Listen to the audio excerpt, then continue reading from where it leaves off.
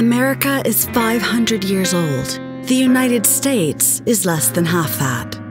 The term America was coined in 1507 to describe a continent and a dream of a new world.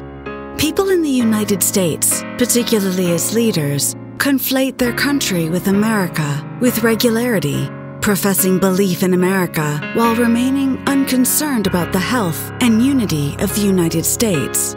Author Gabriel Moran reflects on the use of the word America in the United States from its origin to the present, showing how important it is to distinguish between the two.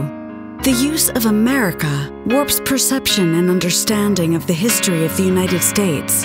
More relevant now than ever with political division and missteps in foreign policy, this conflation underlies nearly every political, cultural, and economic problem the country faces.